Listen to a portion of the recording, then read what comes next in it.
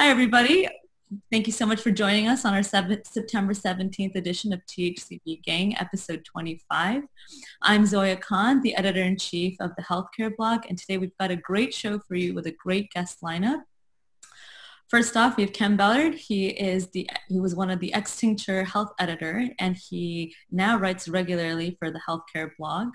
Grace Cordovano, she's a board-certified patient advocate and the CEO of Enlightening Results.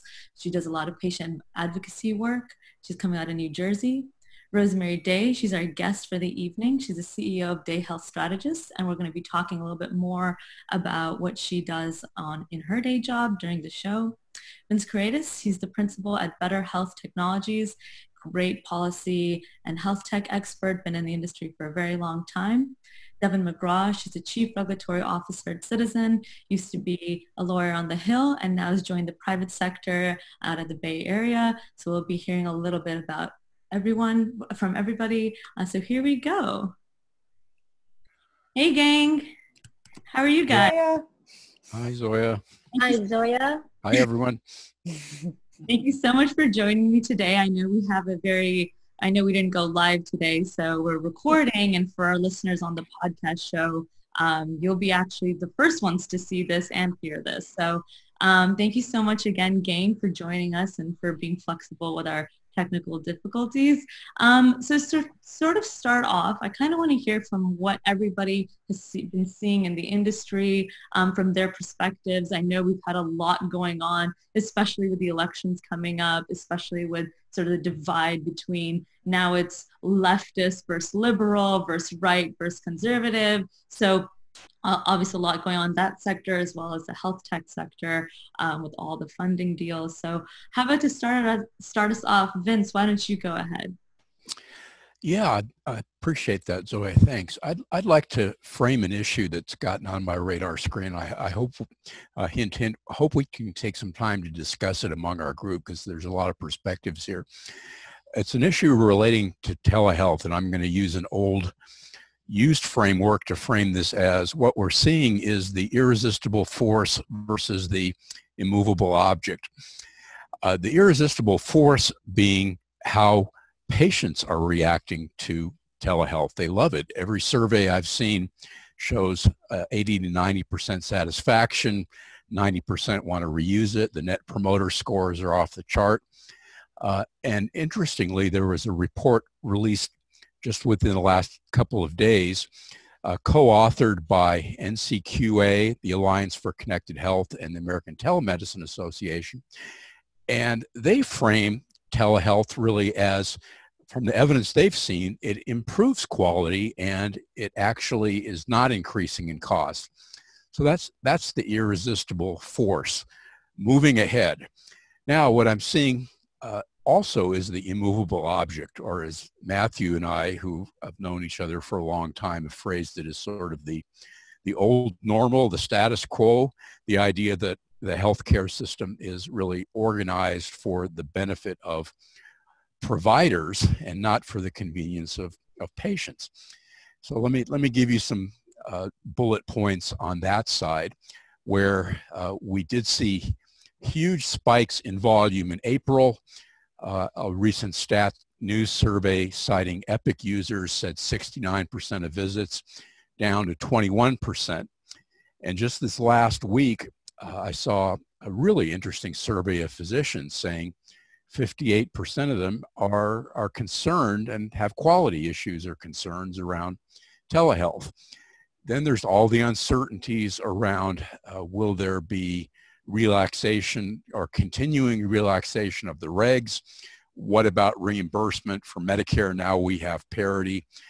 And I think if I were a provider, I'd be going, hey, this is a whole new level of competition. I'm not sure I want this in my town.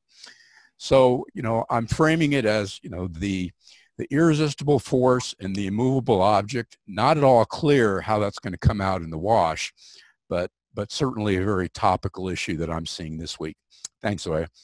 Yeah, no, Vince, exactly what you're saying is sort of this the telemedicine uptake with patients has been so great. And even with we're seeing in the elder population, I know my grandma keeps, going onto her phone and, calls her doctor whenever she wants, about her medicines, or, even just such as, my knees are hurting. Am I okay? She had knee replacement surgery. So I know that the uptake of telemedicine has been huge amongst sort of the older crowd as well as millennials and now Gen Zers. So yeah, definitely would love to chat about that more during our call. Grace, what are you seeing? Someone going to comment? No? Oh, Rosemarie, you were going to say something? Yeah, go ahead. So I think that's a super interesting set of points. I would just add that I don't think we should paint providers as kind of like with one broad brush, obviously, because there's so much diversity amongst types of providers, right? Agreed. I'm seeing kind of two factions emerge. The ones who have the mindset of let's push the boundaries and do this as much as we can versus kind of the old guard. There's definitely contingencies there. And, I reside in a big city area, which is kind of one whole, reality, but my firm is doing a lot of work on telehealth for rural populations and vulnerable populations, kind of combined. And we're working with some colleagues in Puerto Rico, for example, that just continues to face devastation. And so looking at tremendous opportunities to really advance with telehealth as long as the reimbursement mechanisms can keep working. But I think that actually is for the convenience of the providers and the patients. It's almost like the win-win when you look at that kind of system and population. Yeah, and I think to bridge off of that a little bit, Grace, while we were offline, you were talking about clinicians not even having email or technology uses for sending over a simple patient record. So what are you sort of seeing? What are your thoughts on all of this? So that's got to be lies. I don't understand how that's possible. We've been virtual for 6 months. So backstory is I was on the phone setting up a new patient appointment for someone. They needed imaging. This was great. There's going to be a virtual visit. They wanted to send, paperwork, intake paperwork, par for the course, and they were going to hard copy mail it. And I just said, can you please email me? And very seriously said, no, I'm sorry, we can't do that. We don't have email.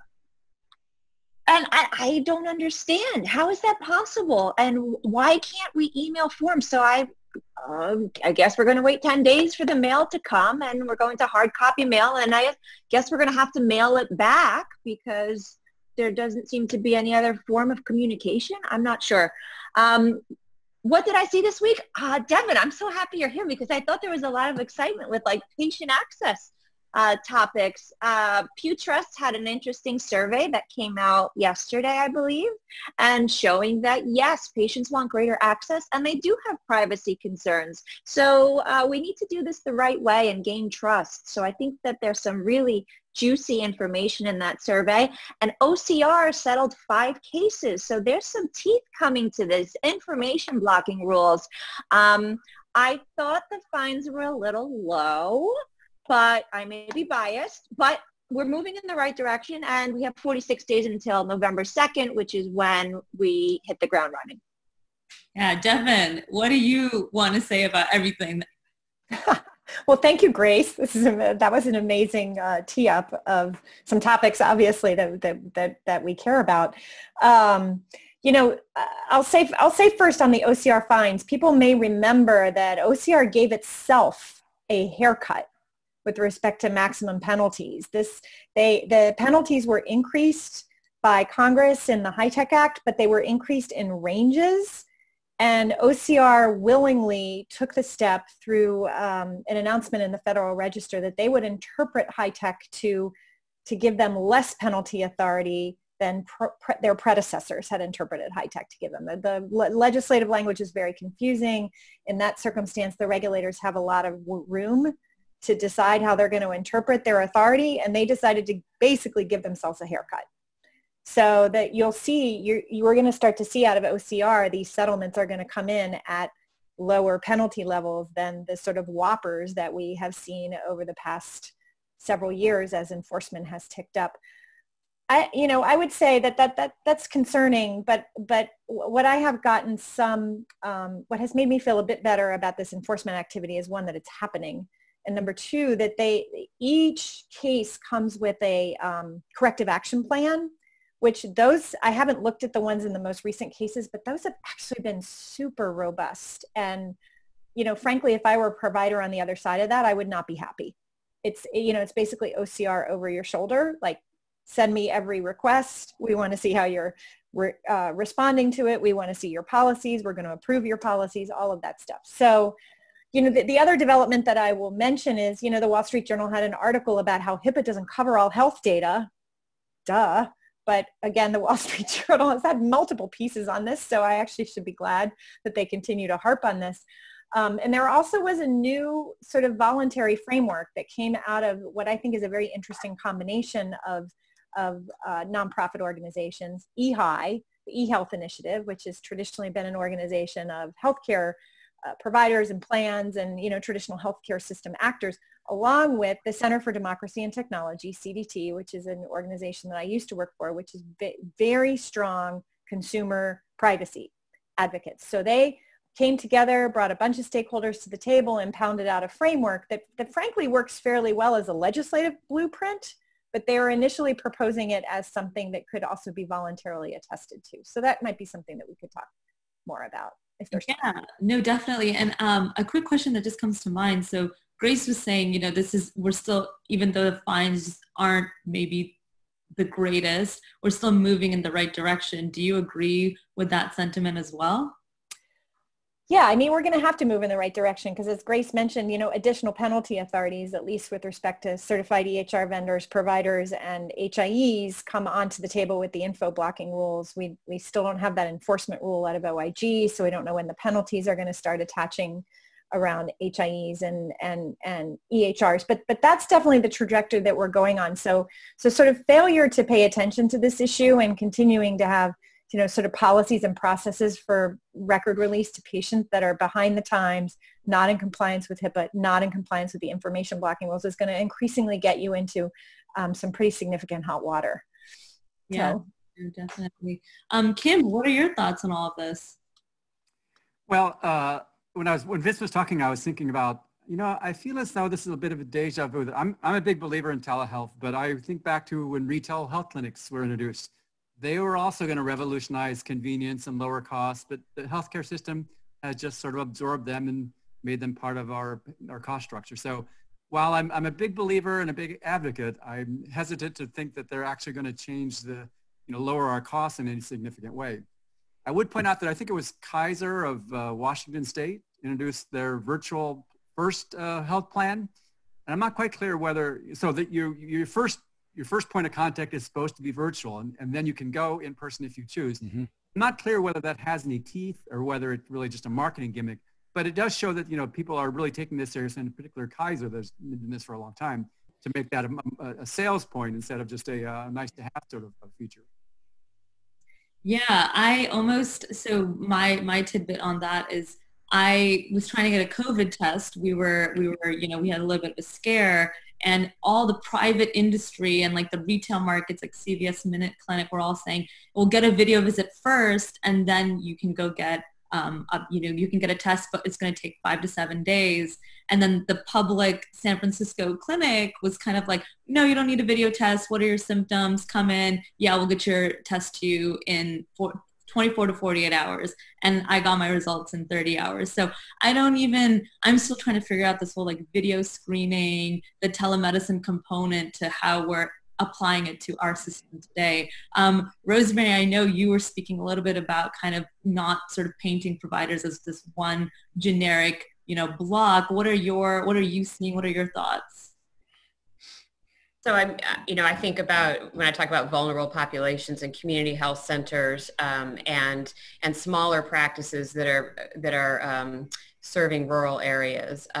The ability to do things via telehealth for managing chronic conditions and obviously mental health and a number of different categories opens up so many possibilities for increasing access. That's really, really important. So what we're finding is that, you know, it's one thing to say we want to do this and they want like the technology, you know, solutions to be good, but it's actually needing to change all of your basic practices, you know, in terms of just your workflow. There's a whole bunch of stuff that has to happen that is around, I guess, the softer side. It's not obviously not just a technology solution. So we're finding that that's actually the obstacle. So there are patients who want it, and then even the providers want to do it, but then you've got to get there. And that's a little more challenging, I think, especially when you're dealing with rural populations. Oh, definitely. I think I saw Grace nodding to that. So I know I gave a little bit of an intro real quick, but Grace does a lot of work with patients and does a lot of advocacy work. Grace, what are your thoughts on what Rosemarie is saying and sort of reaching vulnerable populations? I know your stories are kind of, you know, from what you're seeing are kind of lining up. Mm-hmm. So I'm fascinated with this whole debate about telehealth and everybody panicking about it going down. And I guess from the patient and care partner perspective, we don't see it necessarily as a replacement for all in-person care, but rather it's an additional tool that we can use to connect with our care team. And I think it's actually doing what it's supposed to be doing. It's filling in massive gaps that were present that nobody really cared about. But it's really powerful in the right situations. Chronic illness, life-altering, life-limiting diagnoses, disability, multiple comorbidities. That's where you have multiple touch points, and having the availability, especially now where there's areas that have this pandemic surging, where there are cases where there is sheltering in place, where kids are home, where you can't physically go to a doctor's office, perhaps. I think this is fantastic. Absolutely for the rural populations. So I don't know for you, we're looking through the right lens as to how people are actually using telehealth and for what purposes. You know, there's this announcement about the Halo competitor that entered the market, which is going to be able to record and tell you about your sentiment and if you're kind of a grouch today.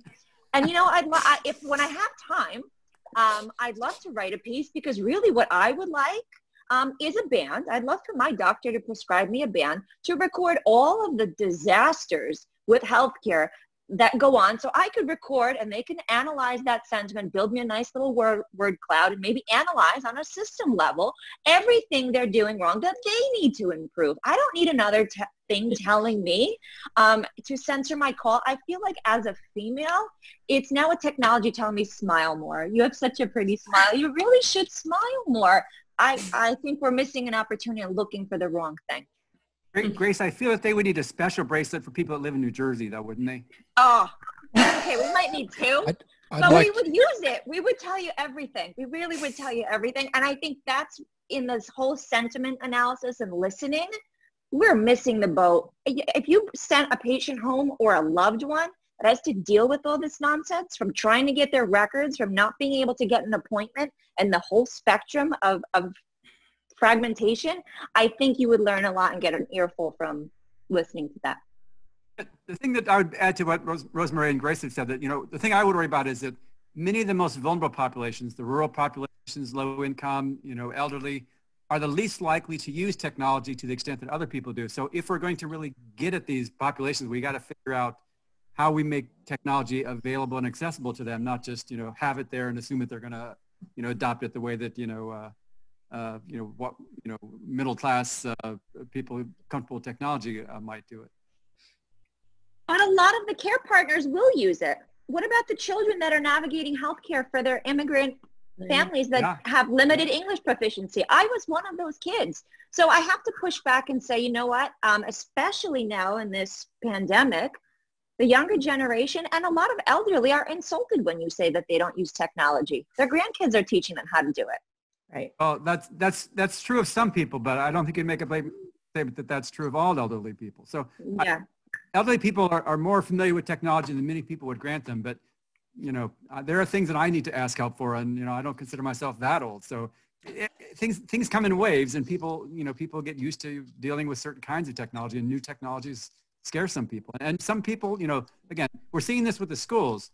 some people do not have access to broadband, do not have access to devices in the same way that other people do. So there is unequal access to technology in America, and we can't ignore that.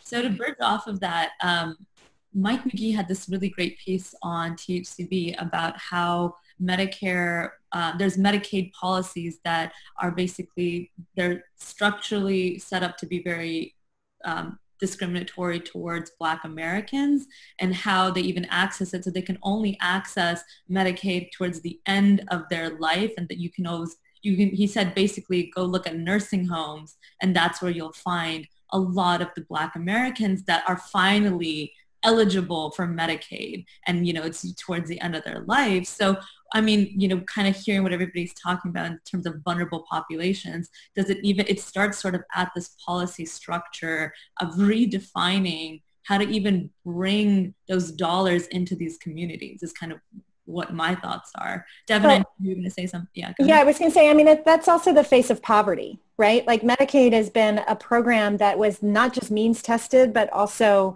skews towards children.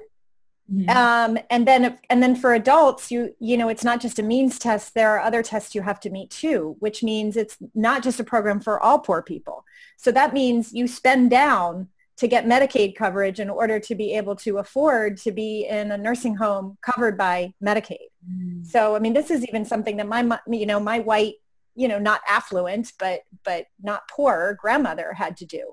Like at the end of her life, she basically had to spend everything she had in order to be able to have nursing home care.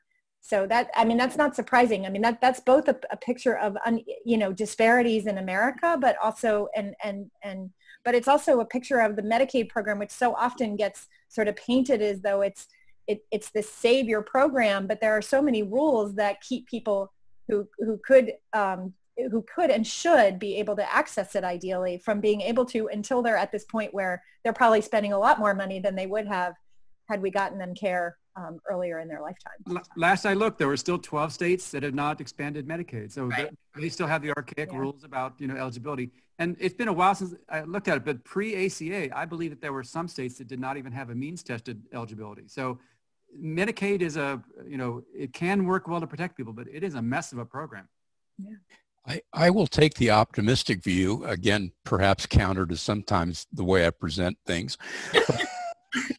But there's an opportunity here really to reduce disparities through technology.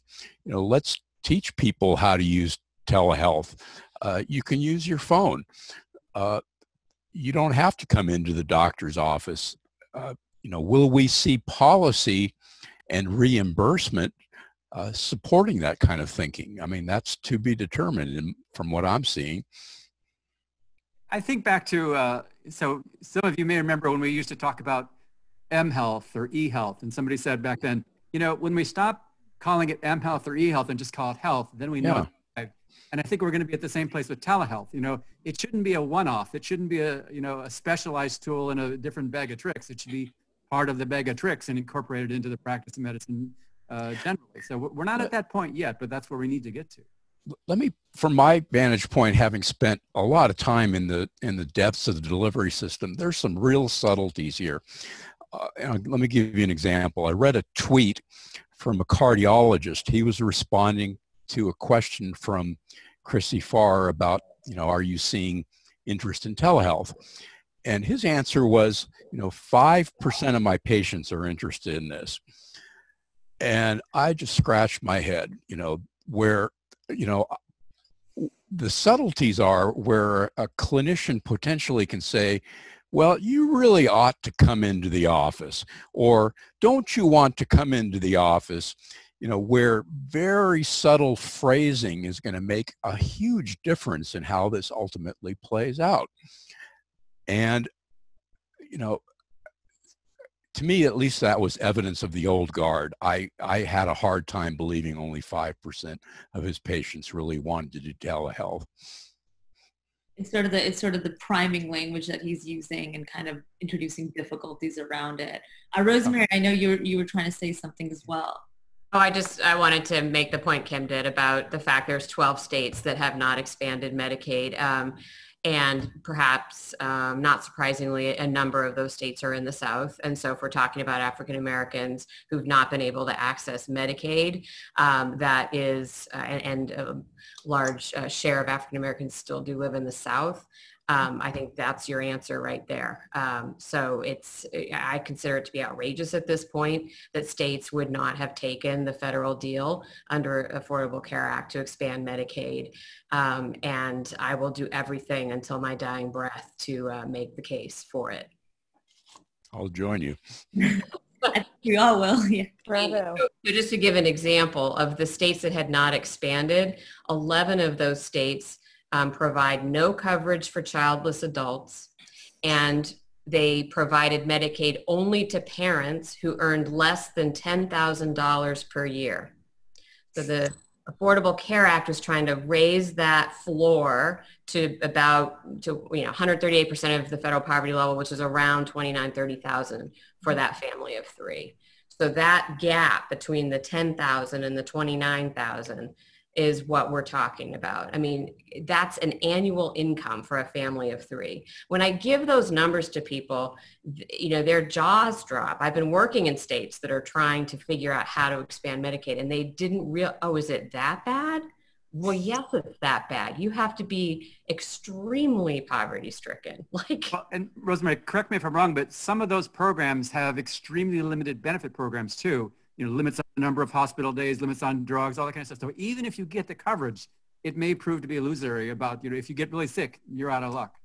But at least you would start to have some access. And so this whole point about telehealth, that's only valid if you've even got the ticket to entry, which is some modest form of coverage to begin with. Well, some good news, bad news. That I just saw an article that, in fact, the Medicaid rolls are swelling in the states, so it's serving its purpose. But the bad news is that's a huge burden on the states' budgets, particularly in a time when the states are hard cut. And as Ian Morrison points out in some of the other things, that's a huge hit on most of the hospitals and doctors' income, because Medicaid reimbursement is much below what private pay is. So it's good for the patients, but it's terrible for the people that are funding it or getting paid by it. Right. I mean, Medicaid's always counter-cyclical. I mean, right? Yeah. So that's just the reality of the economics of the Medicaid program. But last I checked, we're a pretty wealthy country. So it's really unless you consider our debt. And I'm a numbers and budget person by training. I mean, it's about, budgeting is really about values and priorities. And so we could find the money if we chose to find the money. And it goes back to the point, so we're seeing all of these health tech deals get done, right? There's, last month there was, I think 4 to 5 days, there was consecutive $100 million deals done. We saw the Livongo and Teladoc merger, which I know has been blasted through everybody's Twitter, but I'm still getting updates about it today. And we're watching million, just being thrown at solutions. But are these solutions really, pushing the needle and sort of pushing us forward in healthcare? Especially, I wanted to pick up a little bit about Grace's point on children being, or maybe they're not, on their kids being the first sort of line of defense for their parents when they're entering the healthcare field, or when they're talking to doctors, or when they're, reconciling their parents' prescriptions. What is the impact on kids? What is the impact on their sort of mental health? And where does this all even come into play when we're talking about, accessing communities we're just assuming they're sick, but, sickness is also mental health, behavioral health, all of that stuff involved. What are some thoughts on that? Well, if I'm a local provider, I'm probably going to have very mixed reactions about that. Another deal, Google said they're going to be investing $100 million.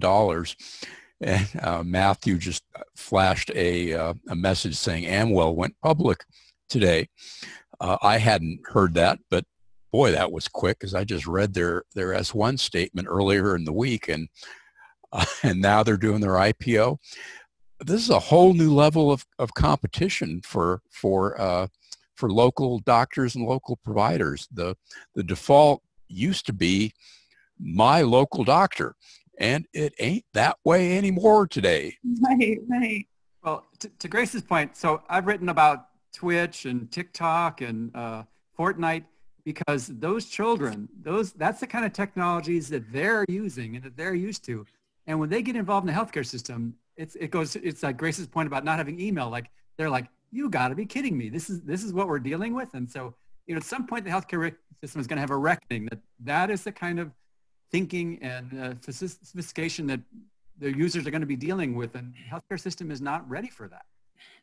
And Kim, you had an interesting piece about how on THCB about how Twitch, chess has gone on to Twitch, and chess is this very, in-person, very integrative, very, just like an intellectual game that's played between two players, and now suddenly it's virtual and people are still playing. I mean, why is healthcare not even, we are there in some ways, like in telehealth solutions, but then we're really not there in other parts of the industry. Deven, did you have a comment on that?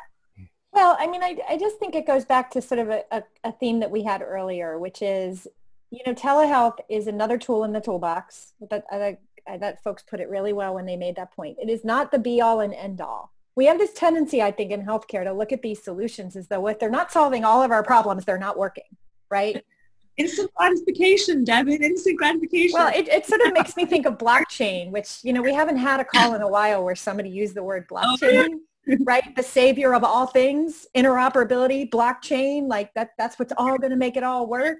Transparency. How about that? What did you say? Transparency is another one of my favorites. Transparency. Mine was machine learning, artificial intelligence, and blockchain will solve healthcare. Yeah. Good luck.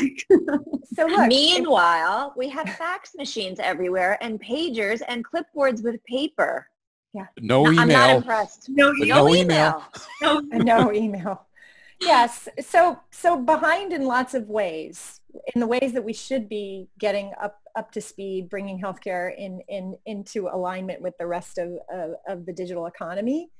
But we can't look at, you cannot replace the human touch for everything.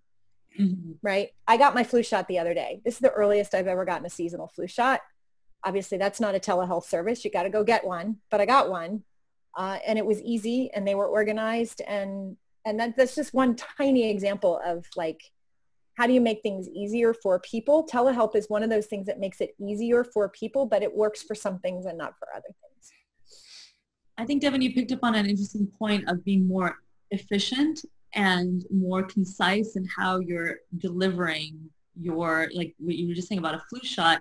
And I want to go back to, again, when I was getting a COVID shot, or not a shot, oh my gosh, hopefully not a COVID shot. COVID test. I was like, oh God, that's what it is. Sure, we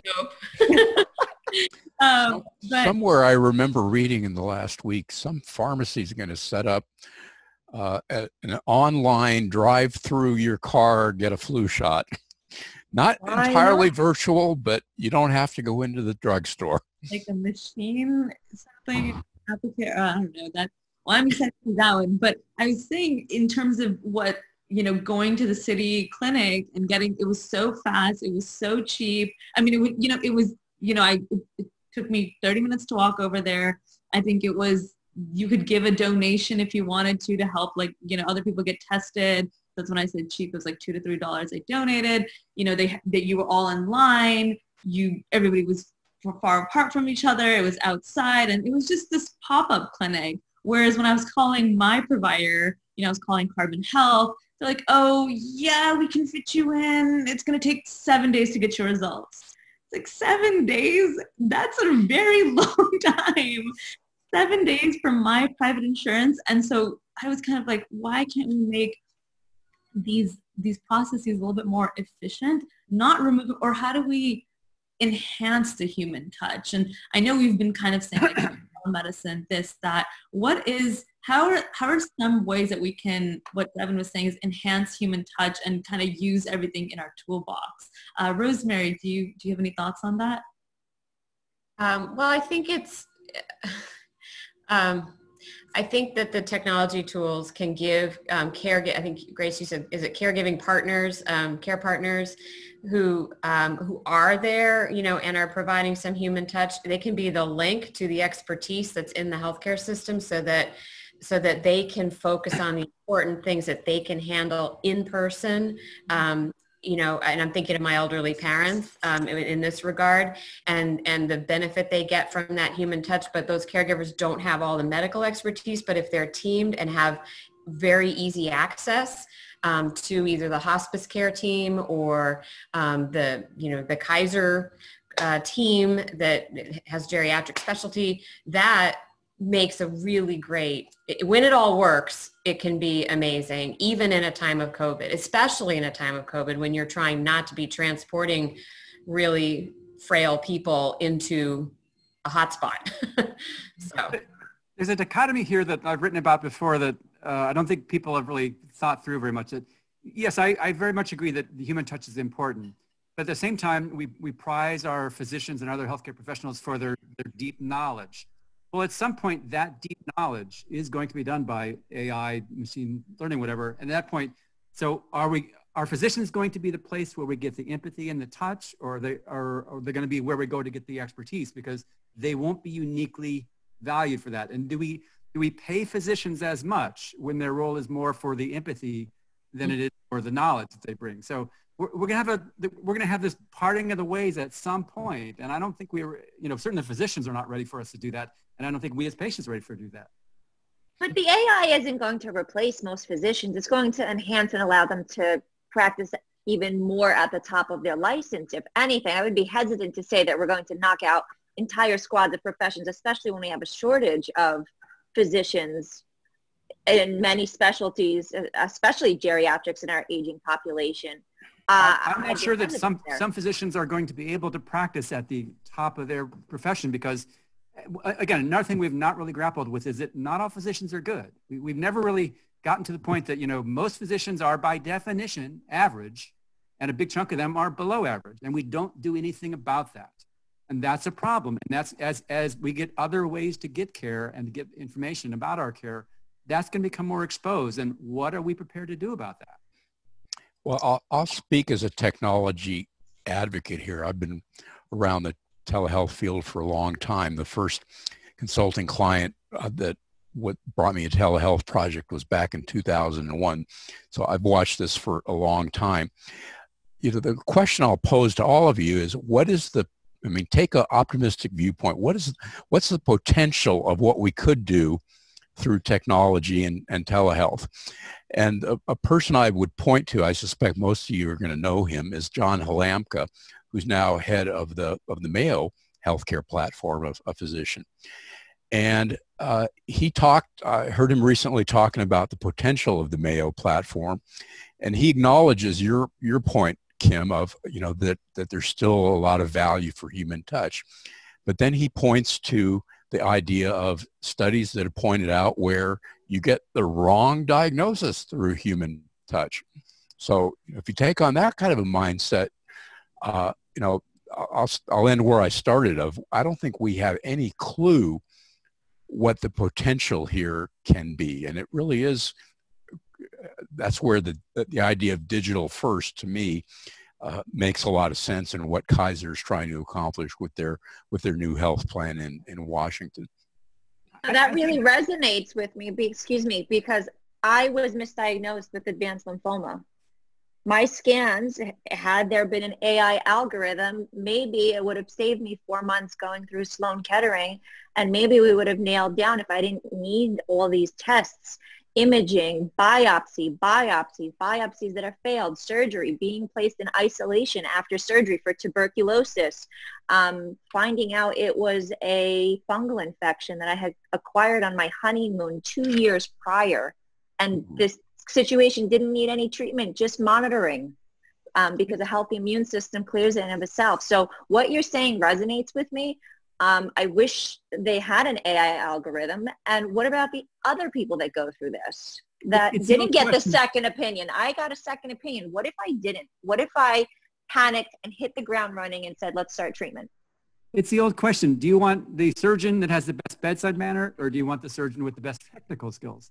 And when that surgeon is an AI or a robot, that changes the whole complexion entirely. So going back to Vince's point, I think that telehealth will not really hit its stride until the first interactions on telehealth is with an avatar of some sort, a bot of some sort. So that, what Babylon is trying to do in England or whatever. They're not there yet. I'll grant you that fully. But at some point, people want access to information and advice right away, where they are in their home. Right now, we're now finally realizing that we can do that on the phone, on video, or whatever, with a person. We're going to find out within the next 10 years that we can do that with something that's not a person. And for many people, that will be okay. And the next step may be then doing it online with a person, or the next step may be then going to see a person. But the first step, which will take care of half of most interactions probably, will be sort of some sort of automated, intelligent response. That's going to change the way that the FDA regulates these types of tools, because today, much of the way that they draw their lines around what they want to sort of focus on from a device perspective with respect to software is stuff that makes decisions without human intervention, without a doctor intervening. And it's not just advising the doctor, it's actually making the decision and telling the patient what the treatment is, or administering the patient without a doctor's intervention. That will change the dynamic for the FDA in terms of how they regulate these tools. I wrote a piece a couple of years ago, AI doctors are going to need some AI lawyers. So Kim, exactly. I know that that was a little bit of a joke, but I mean, exactly that. So when Tesla was coming out with these automated cars, everybody was like, if this gets into an accident, is it on Tesla or is it on the driver? And so then there was this whole push of the person who is not touching the handle, but is not driving, but is in the car, is responsible. But that still goes back and forth of, is it the AI or is it the driver that crashed? So same with in healthcare, if we're going to have these AI doctor decision makers, or even second opinion technology solutions, where does all of the legal and sort of political work around that, kind of what happens there? We haven't figured out how to do malpractice with human physicians correctly yet. We've turned it into something where admitting and exposing mistakes is a bad thing. So, but AI has got to do the opposite of that. We have to know exactly what happened, exactly what went wrong, and try to fix that. So our systems of malpractice and oversight are not at all ready for this tsunami. And we don't have patient education materials to inform the patient that there are algorithms on the back end that are guiding these decisions, because we know from previous reports and studies that there's bias that's inadvertently introduced to these, and they can significantly impact care, especially for vulnerable populations. On the other hand, we don't tell them about what implicit and explicit biases their physicians have either. Right. We don't tell them about financial arrangements between physicians and health plans. We don't. Yeah. So much. To your example, Zoya, the Tesla example, every time that we've seen automated cars unfortunately hurt or kill someone, it's front page news. What about the other 30 or 40,000 people who die in automobile accidents because humans are driving every year? But I expect we're probably going to see the same pattern in healthcare. Anytime we see an AI mistake, it's probably going to be front page news. Yeah, and I think, and I even, when you see that and when you hear those things, we're all human. We're all focused on this, the machine is bad. Even telemedicine pickup was originally looked at as like something evil, like removing the doctor, but in fact it actually enhanced, and the uptake was so large amongst, what we've been talking about with patient populations. I think back to the Institute of Medicine studies, someone correct my numbers, but how many people die a year because of medical errors? Hundreds of thousands, 300,000-400,000. Certainly it's close to 100,000 at least. Yeah. It's in the 100,000 number. Yeah. So Rosemarie, I wanted to pick on you a little bit. I know you're our guest for the show. You have this great book that I got a quick description of, and it's basically focusing on how women can lead the sort of the call and the march towards universal coverage. Can you talk a little bit about some of the ideas in that book? I know all of us, especially the men on the call, are, really want to hear that. And I just think it's time for that work to be, broadcast to all populations. Absolutely. And yes, I focused on women stepping up and really agitating for this solution, because and it's not to say that men do not have a role, they certainly do. And as a lot of the major strides we've had in healthcare coverage are thanks to male leadership, including, of course, Barack Obama, but there was also Nancy Pelosi, there was also Michelle Obama. So, but when I look at like where we are as a country vis-a-vis the other advanced or wealthy countries, and the fact that we still haven't gotten there, we have not closed that final gap to get to universal health care, and all the rest have. So what is it going to take? Because I've been working on this issue now for the better part of 15 years, and well, actually longer, but anyway. And so, looking at that and saying, okay, it's not going to come from corporate America, and we're not getting there with the leadership that we have. We only take these smaller incremental steps. And yet, and then look at who carries the healthcare burden, at the family level. Women make 80% of family-based healthcare decisions. And somebody else coined the term, oh, well, they're the chief medical officer of their homes. It's like, great. But, when I think chief medical officer, I think of people with power and big companies. And I don't see individual women in their homes having, power writ large, unless collectively we come together and say enough is enough. We have got to address this. And so it's a call to action at a grassroots democracy level. And going back to the personal is political kind of mantra from the feminist movement in the 60s and 70s, it's like saying that again. And for me, the tipping point was the election outcome in 2016, where all of the Republican males who won were campaigning vociferously on repealing the Affordable Care Act. For me, that was happening at the exact same time I was diagnosed with breast cancer, and literally heard some of the men saying, why are we even paying for mammograms? And I'm thinking, are you serious? Do you not have a mother or a wife or somebody for whom you actually care about? I kind of got to this level of outrage, and I thought, okay, yeah, I'm a policy wonk, but we've just got to combine all this and close that gap for once and for all. As I said earlier, we're a wealthy country. We can do this. So why haven't we? I've participated in that first I've done all the women's marches, but that first one in Washington, D.C. that was frankly worldwide was unbelievable in terms of that peaceful coming together and feeling the power when people want to make positive change. And so then it's like, can we keep harnessing that and move forward and get this country to really where it should be? I love your message. The pandemic only makes it more important. I wrote this before the pandemic and I thought it was essential. Now it's like order of magnitude more essential in terms of where our priorities should be. And I don't want to burden women more, but frankly, they already are burdened. And so I have a whole bunch in the book about how activism can be a salve, that you come together with other people. You're not alone in what you're struggling with. And that's really, a number of the points I'm making.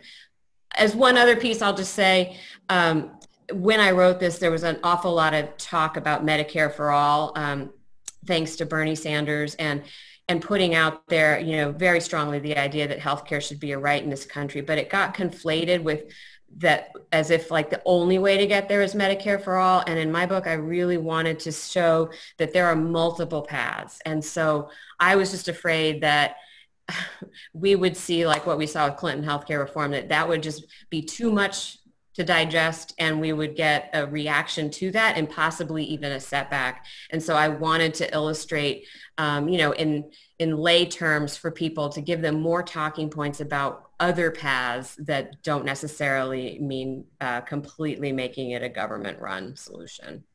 Right, sort of like a stepwise instead of, because I know that it was either universal coverage or bust. It's kind of like the Bernie bust gang. So I know you even had a piece again on THCB that kind of walks readers through a little bit of how, we can achieve it through these very different methods.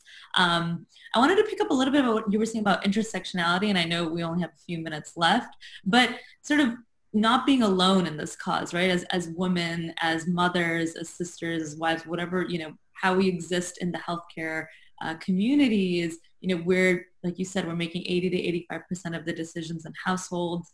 51% of the population is female. So it's kind of like how do you empower yourself in the system, entering it, let's say, as a grandmother, as a mother, as a new mom, as a just somebody who's, in her 20s or 30s. How do you empower yourself without feeling so alone? So I'll throw out one other statistic. Women are also responsible for 100% of the future population. I can't take credit for that, but when somebody said that when I was on a panel, I thought, yes. Okay. Okay, but I have a quiz people can take on my website, rosemarieday.com. That's an activism assessment, and it gives people kind of where they are in the degrees of activism. And there's no judgment there. It's just kind of like, let's see where you are, and then how do you take a step out of that, if that's your comfort zone, how do we stretch you from wherever your starting point is? And then I give you places to go, for whatever flavor of thing you would like and whatever generation you're in.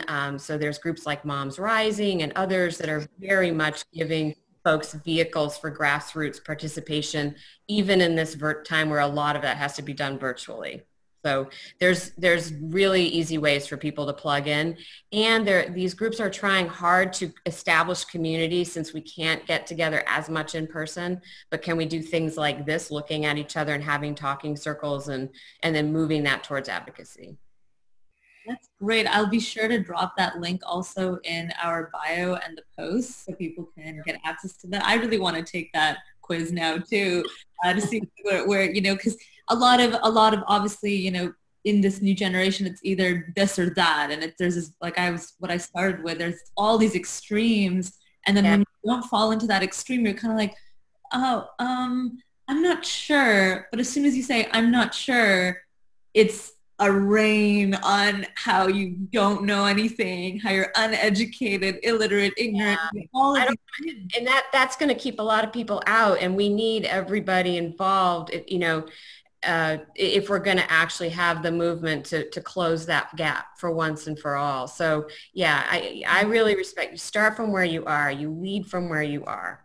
Yeah, and hopefully that transitions into the election coming up, which we need everybody on board for, regardless of where anybody stands, I'm just going to leave it at that.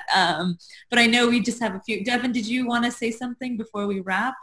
No, I'm looking at the quiz. Sorry. Came up with mute. With that, I know we just have a few more minutes left. I know we had some technical difficulties, so this wasn't as long. But I kind of want to just go around the circle, everybody's final thoughts, in terms of what everybody is seeing, and what everybody hopes from the future with all the kind of the topics we covered today. So Deven, why don't I start with you and then do the quiz? Yeah, no. I'll get to it. There was fire trucks outside, so I went on mute until they stopped sirens. So, because Deven, you're still in the Bay as well, right? Yes, I am. Despite the fact that it looks like I'm in an office, I'm actually sitting at my dining room table. So, yeah. It'll be as we inch closer and closer to the election in November. It's just going to be fascinating to see more. We didn't find time to talk about this sort of communications issues around the administration and censoring MMWR, which is like the ultimate sin from a public health researcher and practitioner standpoint. So I don't look forward to more of this controversy and this churn, but it's coming. And as we, again, get closer and closer to the election, there's more and more pressure to put out treatments and vaccines probably sooner than they're ready. It's going to be, I think, incumbent on the scientists and those of us who believe in science to continue to hold the administration's feet to the fire and to keep an eye on this stuff. Yeah, most definitely. Grace, what about you? Definitely going to be carefully following the science on vaccine protocols. There was an adverse event that was reported. There's a halting of trials for AstraZeneca. And now what's this going to look forward? There's been a big call by the scientific and medical community to have sponsors and pharma companies and developers post more information, provide more transparency about their clinical trials, their design, and their protocols. I'm looking forward to seeing more data and more fact. Yeah, definitely. I saw the clinical trial. And they're not even releasing a lot of the information that went wrong there. So it's a little bit contentious. Kim? Well, like Deven and Grace, the war between the administration and the CDC is just, there's no good that comes of it. Between the Michael Caputo stuff with the MMWR and then the latest battle between Redfield and Trump.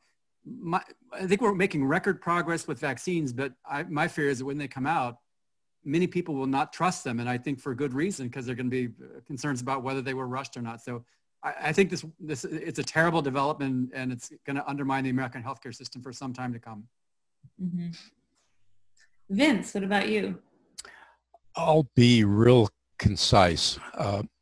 Please vote. Please vote early. And please don't vote often. That was one of the best summaries I've heard. Thank you, Vince. Is that it? Anything else? That's it. That's it. So we all heard Vince vote and don't vote often. Rosemarie, what about you to just close it off?